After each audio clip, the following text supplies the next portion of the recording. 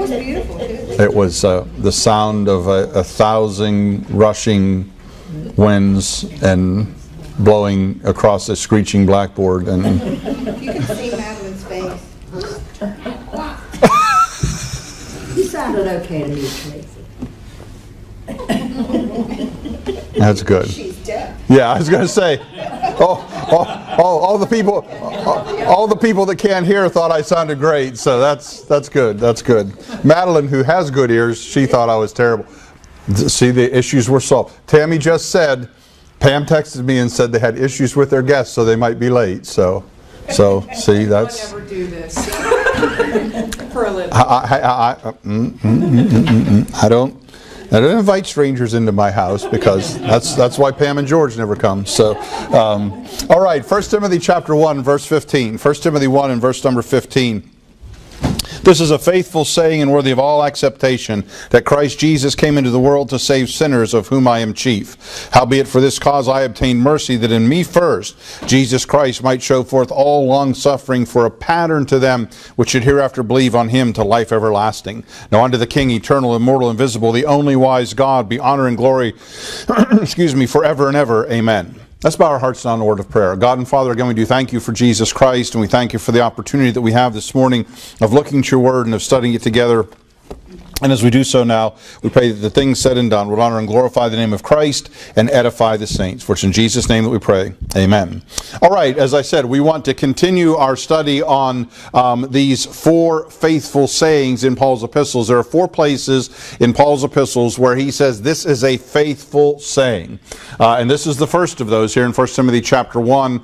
We talked a little bit last week about what a faithful saying is. A saying is something that we repeat often. Generally, we repeat it because it's found generally to be true. Like a stitch in time saves 9, read at night sailor's delight, a rolling stone gathers no moss, all those little things that we say, probably that your grandparents taught you to say. Those are sayings. They're just things that people have found generally to be true through the years, and so they become sayings, something that we repeat often. So a saying is just something that you repeat often.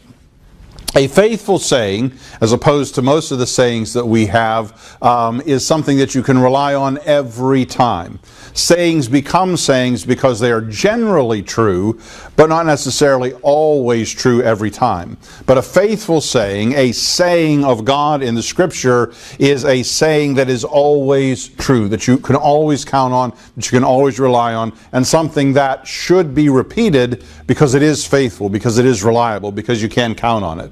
And this saying that we're looking at, Christ Jesus came into the world to save sinners. That's the focus of it, the heart of it. Now last week we went down to verse 17, because if you're going to say that Christ Jesus came into the world to save sinners, it's important to understand who Christ Jesus is. And down in verse 17, Paul says, unto the King, eternal, immortal, invisible, the only wise God, be honor and glory forever and ever. Amen. So he talks about God, and as we saw last week, and we spent the whole time talking about this and didn't really get to the meat of the saying in verse 15, this is an important part of understanding why the faithful saying is a faithful saying, that Christ Jesus came into the world to save sinners. To understand who Christ was and is, you really need to understand that to understand the impact and the import of him coming into the world to save sinners. Let's get 2 passages. Get John chapter 1 and get Colossians chapter 1. These 2 passages, one from the Gospels, presenting it from the perspective of the nation Israel, and one from Paul's epistles, presenting it from the perspective of the Gentiles, describe Christ and describe what he is and who he is. John says in John chapter 1 verse 14, the Word was made flesh and dwelt among us, and we beheld his glory. The glory is the only begotten of the Father, full of grace and truth. So Jesus Christ, the Word, was made flesh. And in flesh we beheld the glory of the Father, which the glory of the Father is defined there in this passage. And we went back in the Old Testament last week and looked at it. It's grace and truth. Those are the 2 primary qualities and characteristics of God that make him who he is. He is a God of grace And He's a God of truth. He told Moses when he hit him in the cleft of the rock, the Lord gracious and long-suffering, abundant in goodness and truth, forgiving iniquity and transgression and sin. So that's His grace. He forgives iniquity and transgression and sin, who will by no means clear the guilty. That's His truth. Although He's a forgiving God, He's also a God of justice and truth, and He can't just overlook sin and let it go. There must be a payment made, and we're going to talk more about that today. Then in Colossians chapter 1, verse 15, speaking of Christ, Paul says, who is the image of the invisible God. So, as John is saying, those invisible qualities of God, grace and truth, are made manifest in the flesh in Jesus Christ. So Paul says that He is the image of the invisible God. So if you want to see a God that is invisible, you look at Christ. He is the image of that invisible God. In chapter 2 of Colossians, in verse 9, for in Him, in Christ, dwelleth all the fullness of the Godhead bodily, and ye are complete in Him. So in Him, all the fullness of God, all the grace of God, all the truth of God, all that God is dwells in Christ in a bodily form. And we can see it. And in His earthly ministry, people could touch Him and know that He was real and see, He said, if you've seen me, you've seen the Father. So the qualities that are God's are in Christ in a visible form. He is the image of the invisible God. He is the part of the invisible God that we can see. He is the manifestation, if you will, of the invisible God that we can see. So that's who we're dealing with. And if you go back to 1 Timothy now, we're not going to spend a lot of time. Paul says, Christ Jesus came into the world to save sinners, of whom I am chief. And we're not going to have a lot of time to get into the idea of what it means that Paul was chief. It doesn't, just to say briefly, it doesn't mean that he was worse than any other sinner. But it means he was a leader of sinners. He led sinners in their rebellion against God. He it was that the witnesses that stoned Stephen laid down their clothes at a young man's feet whose name was Saul. And Saul went breathing with letters from the high priest that if he found any of this way, that he might bring them bound to Jerusalem. And that is any of the way of worshiping Jesus Christ. He was a leader of sinners. He was a leader of the rebellion against God. He was a leader of the Jewish religion that wanted to stamp out the name of Christ. So when he says, of whom I am chief, he's the chief of sinners, not in the extent of his sin, but in the fact that he's leading sinners. It's an issue of the position that he had of leading sinners. But we want to spend most of the time, obviously, in the heart of that faithful saying, and it's worthy of all acceptation, that Christ Jesus came into the world to save sinners. So this Christ that is the manifestation of God, that is the bodily image of God, He came into the world. Now keep your hand here in 1 Timothy, just flip back to Philippians chapter 2. Paul's explanation of that, Paul's description of Jesus Christ coming to the world is in Philippians chapter 2. And he says it this way in verse 6, who being in the form of God, thought it not robbery to be equal with God. So he's speaking of Christ. Let this mind be in you, which was also in Christ Jesus, he says in verse 5, who being in the form of God thought it not robbery to be equal with God. Now that's the way Paul expresses the position that Christ had. And it simply means this, for Jesus Christ to claim equality with God was not robbing anything from God. It wasn't taking anything away from God. When He said, if you've seen me, you've seen the Father. When Paul said, in Him dwelleth all the fullness of the Godhead bodily. Everything that is in God is in Christ. If I were to say, or any of you were to stand up and say, you know what, if you've seen me, you've seen the Father. And in me dwelleth all the fullness of the Godhead bodily. If you've seen me, and you've seen how I live, and you've seen how I act, and you've heard the words that I say, then you've been in the presence of God. It wouldn't be you. See, Rhonda's laughing. She says, God has red hair? oh, He does. He's a flame of fire. What color is fire? I rest my case. I rest my case. I rest my case. So, you know, that's why there's so few of us, because we are the godly ones. So, So for us to claim equality with God would be robbing something from Him, even us redheads. It would be robbing something from God. But Jesus Christ could claim equality with God, who being in the form of God thought it not robbery to be equal with God. It was not robbery in any way for Jesus Christ to say, if you've seen me, if you've seen the Father. It was not robbery in any way for Jesus Christ to say, I and the Father are one. It was not robbery in any way for Paul to say about Christ, in Him dwelleth all the fullness of the Godhead bodily. It was not robbery in any way for John to say, we beheld His glory, the glories of the only begotten of the Father, full of grace and truth. It was not robbery in any way, but He, verse 7, made Himself of no reputation, and took upon Him the form of a servant, and was made in the likeness of men. So, even though it was not robbery for Him to be God, and to be equal with God, and to consider Himself equal with God, He set aside that deity. He set aside the exercise of His deity and became a man. And He humbled Himself. He made Himself no reputation, and took upon Him the form of a servant, and was made in the likeness of men. So Christ Jesus, this is the coming into the world part. Christ Jesus came into the world. That is, He became a man. The Creator became like the creature. The one who had created heaven and earth became a part of heaven and earth. The one who had breathed life into the lump of clay, that it became a living soul, became one of those lumps of clay, became a living soul. So we understand who Christ is. We understand Him coming into this world. The other key element of that verse is that Christ Jesus came into the world. Now, theologians, they call that, because they like to be fancy and use words because then we all say, wow, he really knows what he's talking about. He's got 3 degrees and all that. They call that the hypostatic union. The hypostatic union is just the theologian's fancy way of saying that He was truly God, because he thought it not robbery to be equal with God, but He was truly man. That is, He was made in the likeness of men. So even though He's truly God, He's made in the likeness of men. And He is the only being that ever has had that form. He is unique in that. God is God, and man is man. But there is one being that is the God-man, Jesus Christ. He is the Son of Man, but He is also the Son of God. And as I said, theologians call that the hypostatic union, and that's one of the great, if you look at the early church, that was one of the great debates. Who was Christ, and what was He? Was He half man and half God, or was He all man and no God, or what?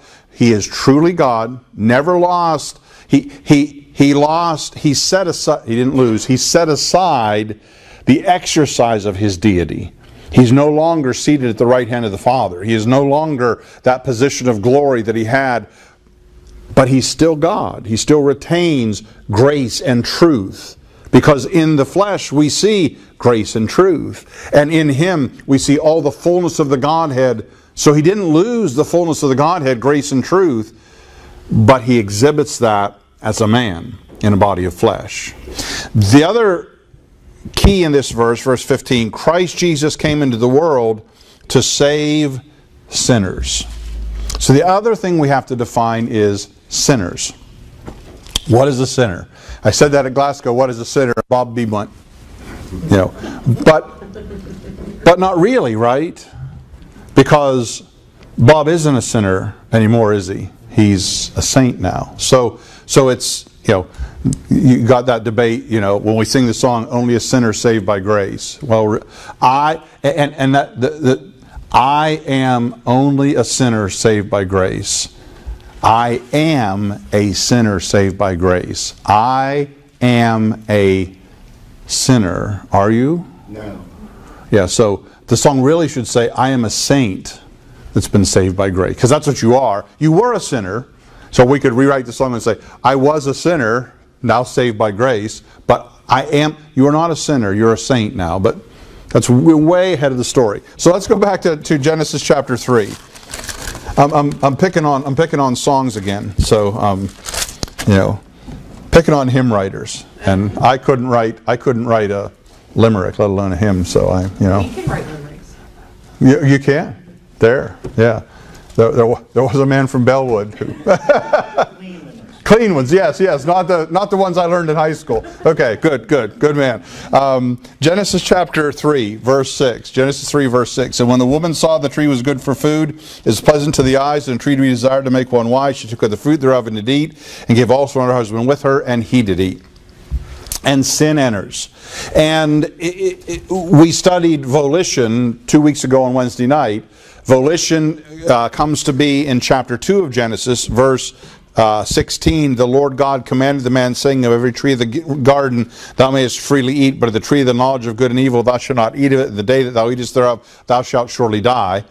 And God in that one action introduces volition, that is not just the ability to make a choice, but the responsibility to choose. He put a tree in the garden and said, you have to choose whether you're going to eat the fruit of this tree.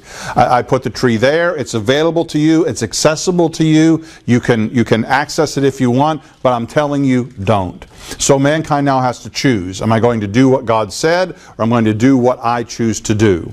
And of course we know, chapter 3, verse 6, the man and the woman, they saw that the tree was good for food, desired to make one wise, lust of the flesh, lust of the eyes, pride of life. We've been through that many times. And the woman took of the fruit and did eat, and gave to her husband with her, and he did eat. And verse 8, and they heard verse 7, the eyes of them both were opened. They knew that they were naked. They sewed fig leaves together and made themselves aprons. They heard the voice of the Lord God walking in the garden in the cool of the day, and Adam and his wife hid themselves from the presence of the Lord God among the trees of the garden. They hid themselves because they were ashamed and they were afraid, and they knew now that they were naked, and that nakedness represents the guilt and the shame that they feel standing before a holy and a righteous God. And mankind becomes a sinner. Adam becomes a sinner. Eve becomes a sinner. And we turn to the book of Romans, and this is a very, very, like the hypostatic union, that is who Christ is, this becomes a very, very important part. These faithful sayings that Paul gives, at least this one in great extent, it illustrates to us some of the great doctrinal discussions and debates and controversies through the ages of who Christ is and who we are, the nature of God, the nature of man, and how the two can come together and all of that. They're demonstrated and they're really solved in that statement, Christ Jesus came into the world to save sinners. Romans chapter 5, Paul talks about how that sin is a problem. Wherefore, chapter 5, verse 12, wherefore as by one man sin entered into the world, and death by sin, and so death passed upon all men, for that all have sinned. For until the law, sin was in the world, but sin is not imputed when there is no law. Nevertheless, death reigned from Adam to Moses, even over them that had not sinned, after the similitude of Adam's transgression, who is the figure of him that was to come. Now, what's Paul say there? Well, Paul says, Adam sinned in a very specific way. And the way Adam sinned was that God said this. God said, thou shalt not eat of the fruit of the tree of the knowledge of good and evil. And mankind, represented by Adam, did that. He did exactly what God said, don't do. Now, but Paul also says, until the law, sin was in the world, but sin is not imputed when there is no law. In the Garden of Eden, there was a law. There was only one law. The law in the Garden of Eden was, don't eat the fruit of the tree of the knowledge of good and evil. One law, one rule, one ordinance, one admonition of God, don't eat that. Mankind did exactly that. The similitude of Adam's transgression is that he violated a direct commandment of God. Now, so man is put out of the garden, so there's no longer access to that tree, or to the tree of life, or to any of the trees in the garden. But Paul says, so until the law, verse 13, sin was in the world, but sin is not imputed when there is no law. So all the way from Adam to Moses, there is no law. That is, there's no rule that says thou shalt not. Yet there was evil. Keep your hand here in Romans 5, and this is an interesting thing, and we're not going to have time to drill down too far into it, but just to kind of point it out to you that this is another thing people talk about and discuss. Genesis chapter 6, verse 5. Now, Genesis 6 obviously is after Genesis 1, when Adam and Eve sinned, the similitude of their transgression violated the law of God. It's way before Moses gave the law to Israel, way before that. It's in that time when God is establishing these institutions of society that we're talking about on Wednesday nights. But it's in a time when sin is not imputed, when there is no law. But look what God says about man in Genesis chapter 6 and verse 5. And God saw that the wickedness of man was great in the earth. So there is no law, but there is wickedness. And that every heart and that every imagination of the thoughts of his heart was only evil continually. So there is no law. These people in the days of the flood are not violating a law of God, but they are evil, and they are wicked, and they're doing wicked things. And part of it boils down to those four building blocks of society and those four institutions that God established there. They begin immediately to violate those. And we'll talk about that more on Wednesday nights as we're going through that study, but they begin to violate those institutions and those ordinances of God that are set not as commandments, but as the building blocks for society to function. And society breaks down, and every thought of man's heart was only evil continually. And if you go on in that passage, in chapter 6 and down to verse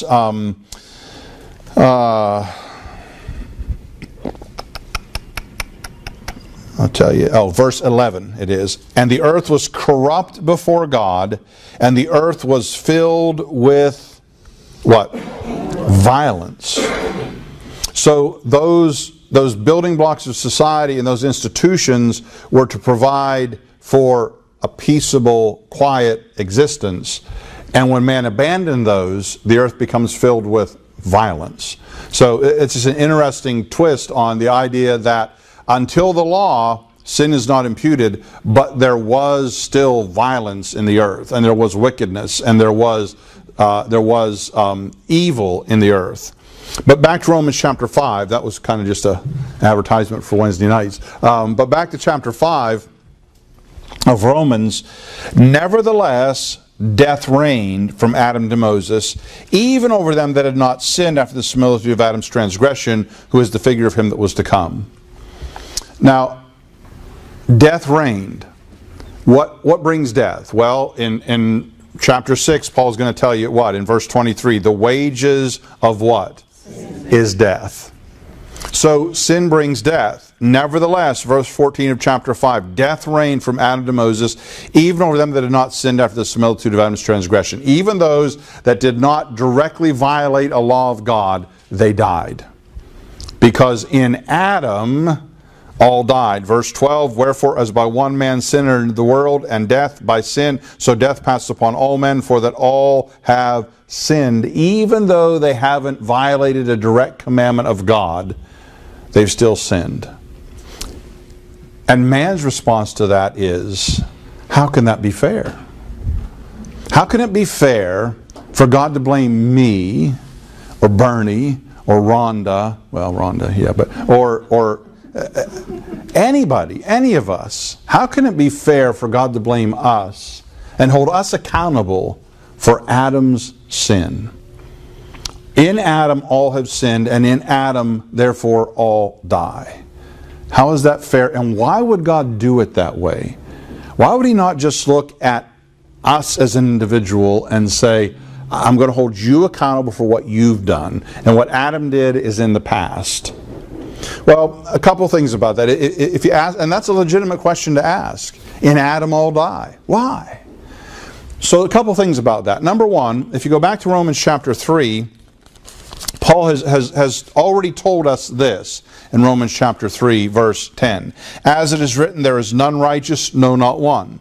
There is none that understandeth. There is none that seeketh after God. They are all gone out of the way. They are together become unprofitable. There is none that doeth good, no, not one. That throws an open sepulchre. With their tongues they have used deceit. The poison of asps is under their lips, whose mouth is full of cursing and bitterness. Their feet are swift to shed blood. Destruction and misery in their ways. In the way of peace have they not known. There is no fear of God before their eyes. So he has given a description of man. That's a description there in Romans chapter 3. He's a description back in Romans chapter 1, verse 29. Being filled with all unrighteousness, fornication, wickedness, covetousness, maliciousness, full of envy, murder, debate, deceit, malignity, whispers, backbiters, haters of God, despiteful, proud, boasters, inventors of evil things, disobedient to parents, without understanding, covenant breakers, without natural affection, implacable, unmerciful. So there's two brief descriptions of man. And the point is this, that men, so I'm offended because God counts Adam's sin against me. Well then, let's just let God look at our life as an individual instead. So who wants to stand up and start at birth? This will take a long time if it's Bernie. Who wants to stand up and start at birth and tell us everything that you've done every day, all your life until this morning? Everything that you've ever done and every thought that you've ever had. Because, you know, as a man thinketh in his heart, so is he. And Jesus Christ said, you know, that you've heard it said of them of old time that you should not commit adultery. But I say, if you look on a woman to lust after her in her heart, you've committed adultery with her already. So as you're going through this little recounting of your life, we're going to need to know not only everything you did, but we're going to need to know every thought that you had. And we're going to see if, in fact, you are a sinner in your own right. And if God were to judge you based upon you instead of judging you based upon Adam, how would you make out? Adam committed one sin. How many have you committed? How many have I committed? How many have us collectively in this room committed?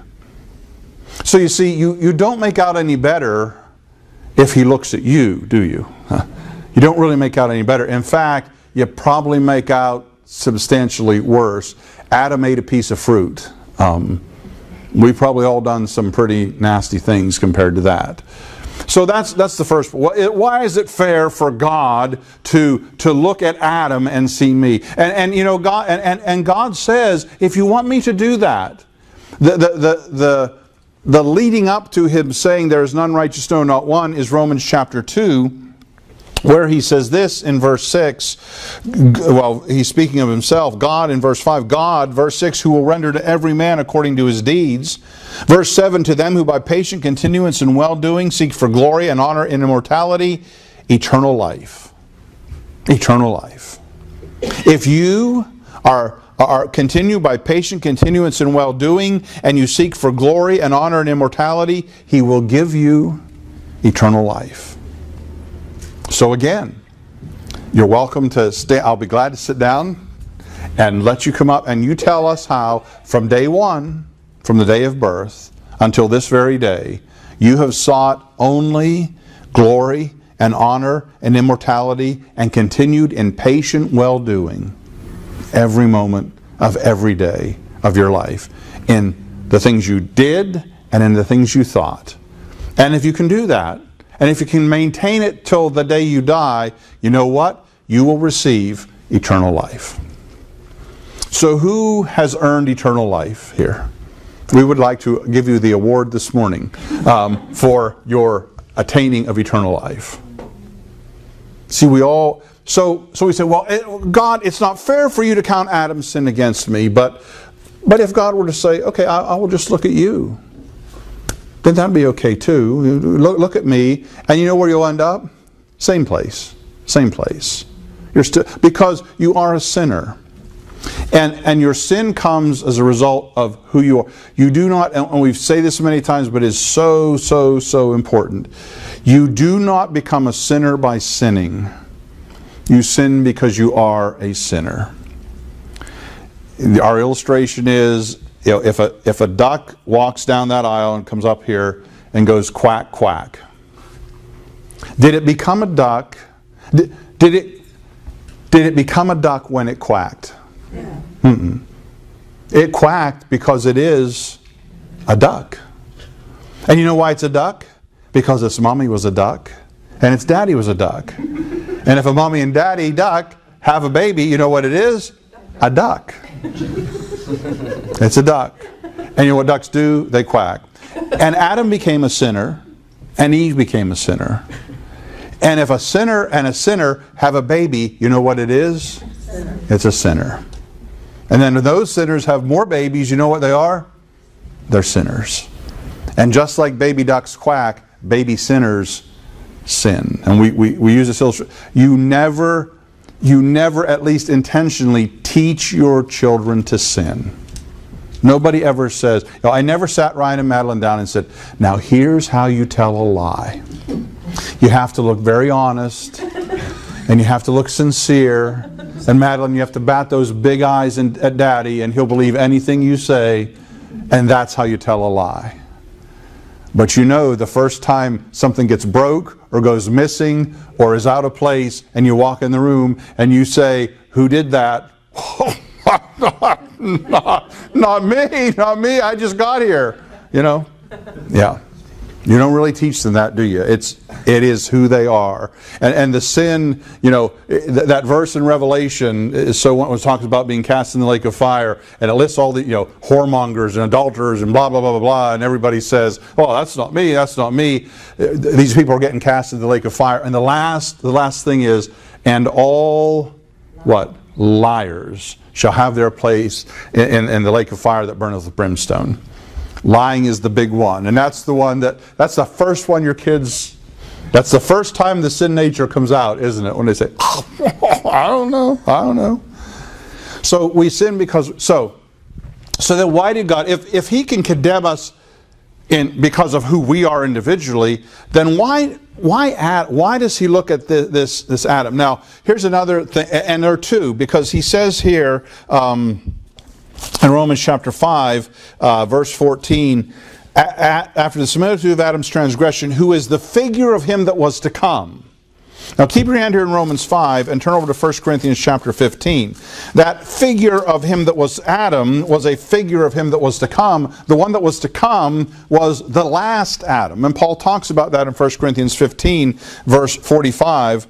And so it is written, the first man, Adam, was made a living soul. The last Adam was made a quickening spirit.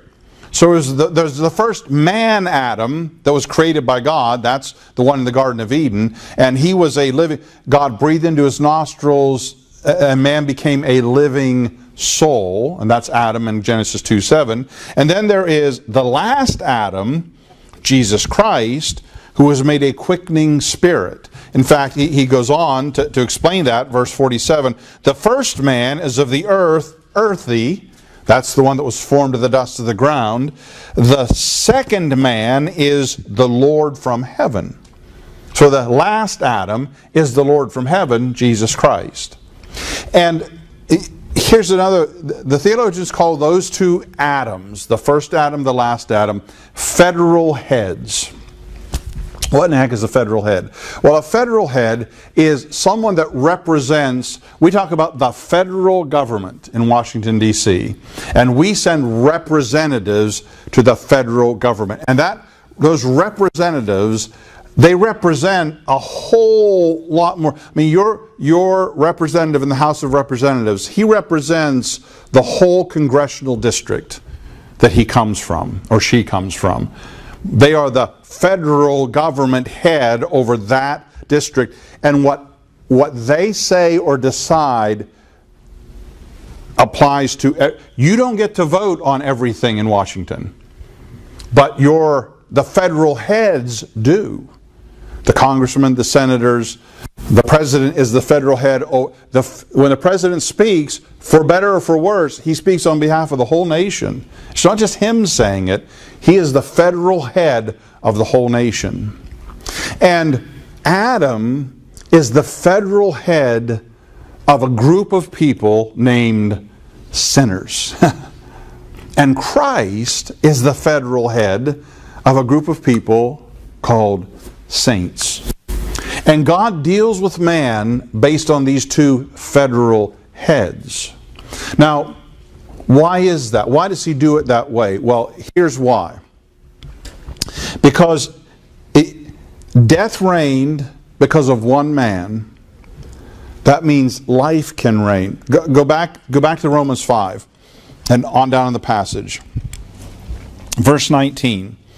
For as by one man's disobedience many were made sinners. So in God's eyes and in God's mind, the disobedience of Adam made all men sinners. You say, well, that's not fair. So by the obedience of one shall many be made righteous. Is that fair? Is it fair that the obedience of Christ gets counted to you and to me and to all who come? That's not fair either, is it? But if God views sin through the eyes of that one federal head, Adam, then He can view righteousness through the eyes of that one federal head, Jesus Christ. Because you see, if He viewed sin and righteousness through the lens of you as an individual, I'll pick on me this morning. If he looks at Tracy and he says, I'm going to look at Tracy's sin, and I don't look at a representative of Tracy, I look at him, then how would I pay for my sin? Yeah. How would I? How could I? I'm a sinner. That's the point. I can't. There's no offering I can bring. There's no sacrifice. When David sinned, David said, in sin did my mother conceive me, which is another point about when do you become a sinner. And I think that's a real this whole debate about abortion and when does life start and all that kind of stuff. David says, in sin did my, and this is kind of a roundabout way to get there maybe, when did David become a sinner? At conception. That means at conception, David is a separate human being. No longer his father, no longer his mother, but a sinner in his own right. And that's maybe a weird way to say, life starts at conception, but it's true. Because death, sin, starts at conception. And you can't have that till you have life. So anyhow, that's another story. But he looks at us in Adam, our headship, and if he looked at me, or if he looked at David, or if he looked at any of us and said, okay, I'm going to look at your sin, now fix it. We're done. We're done. We're doomed. We're destined for hell. There's nothing, unless we can do that thing in Romans 2, by patient continuance and well-doing, seek for glory and honor and immortality, then we'll earn eternal life. And unless we can do that, and we've already decided, everybody in this room, that boat sailed a long time ago. So the only hope for us is that He looks at us not as we are as an individual, but as looks at a federal head, looks at someone that can represent us. So He looks not at us as a sinner, but He looks at our father Adam and says, in Adam all have sinned and all die. But then He looks also at Christ. And He says, by one man's disobedience I declared you to be a sinner, but by the obedience of one, the last Adam, I will also declare you to be a saint. And if we turn to 2 Corinthians chapter 5, Paul gives us the detail of that and the mechanics of how that works. 2 Corinthians 5:19, to wit, that God was in Christ, reconciling the world unto Himself, not imputing their trespasses unto them, and hath committed unto us the word of reconciliation. God was in Christ. You see, it's not about us, it's about Christ. And God was in Christ, reconciling the world unto Himself, not imputing your trespasses are not imputed unto you. God does not look at you as an individual and say, there is none righteous, no, not one. You're traitors, you're heady, you're high-minded, you're adulterers, you're fornicators, you're lascivious, you're this, you're that. He is not imputing those sins to you as an individual. He said, I am going to take I'm going to appoint a federal head to represent all humanity. And that federal head that represents all humanity, I am going to take all the sin of all humanity for all eternity, and he will represent all of that filth and vile and all of those things that I say that mankind is. He will represent all that. And I will not impute it to mankind, but I will impute it to him. And then in verse 21, for he, God the Father, hath made him, God the Son, Jesus Christ, to be sin for us who knew no sin. I will make him to be sin through the obedience of one. I will make him to be sin, that we might be made the righteousness of who? God, our federal head. In him. In him we're made in him our sin was paid for. He became sin for us through his, flip over just a few pages to that Philippians passage that we read earlier, Philippians chapter 2, verse number 7. Who made himself of no reputation, took upon him the form of a servant, was made in the likeness of men, and being found in fashion as a man, he humbled himself and became, what's the next word? Obedient. Through the obedience of one shall many be made righteous.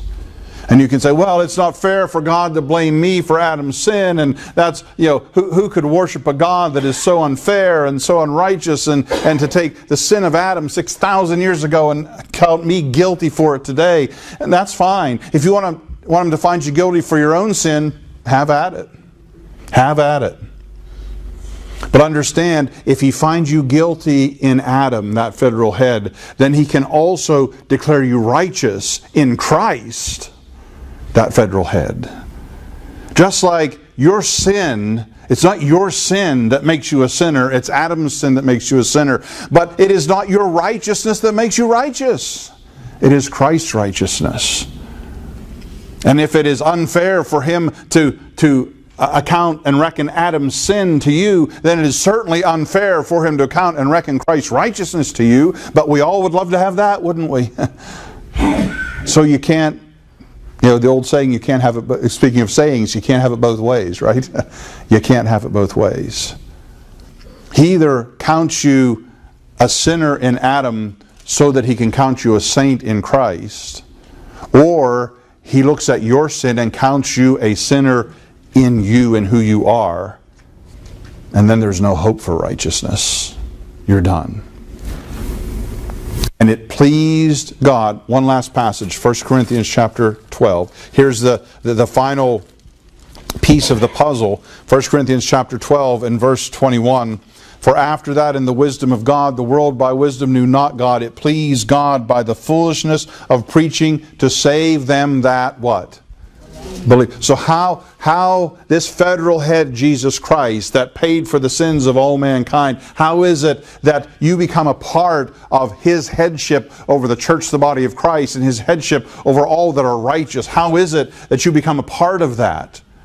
It pleased God by the foolishness of preaching to save them that believe. What pleases God? To save them that believe. To save them that believe. It pleased God. God always does his good pleasure. And it pleased God by the foolishness of preaching. So, people tell me I'm a fool. I say, yeah, well, there it is. All preachers, if they're preaching the truth, they are. It pleased God by the foolishness of preaching to save them that believe. And you become identified with that federal head. Not the first Adam, who when Satan came, lust of the flesh, lust of the eye, pride of life, boom, slam dunk, beat him. That last Adam, when Satan came in the wilderness, lust of the flesh, lust of the eye, pride of life, get you behind me, Satan. It is written. That last Adam won the victory over sin and death. And in the first Adam, we die. But in the last Adam, we live. In the first Adam, we disobey. But in the last Adam, we obey. In the first Adam, we are sinners. But in the last Adam, we are righteous. And so Christ Jesus came into the world to be that federal head. The first Adam messed it up horribly. But the last Adam came to be that life-giving spirit. The last Adam came to reclaim what the first Adam had lost. He came into the world to save, to reclaim sinners and make them His own. And the key to receiving that blessing, it pleased God by the foolishness of preaching to save them that believe. That message of 2 Corinthians chapter 5. God was in Christ, reconciling the world unto Himself, not imputing their trespasses unto them. It's all paid for in Christ. He was made to be sin that we might be made the righteousness of God in Him. When you believe it, that's the gospel right there. Christ died for sinners. And when we believe that and we trust that and believe He's our head and He represented me there on the cross that day, salvation is complete. Let's bow our hearts on a word of prayer. God and Father, again, we do thank You for Jesus Christ, and we thank You for the opportunity today of looking at Your Word. We thank You that Christ came to become that federal head, to take on Him what wasn't His, all the sins of all mankind, that He might give mankind what wasn't theirs, His righteousness. And we thank You for it all in His name. Amen. All right, let's all stand and let's sing He is Lord as we're dismissed this morning. Don't forget the sign-up sheet is back there for the concert in November, and we hope to see you all there. Let's sing He is Lord as we stand. He is Lord, He is Lord, He is risen from the dead.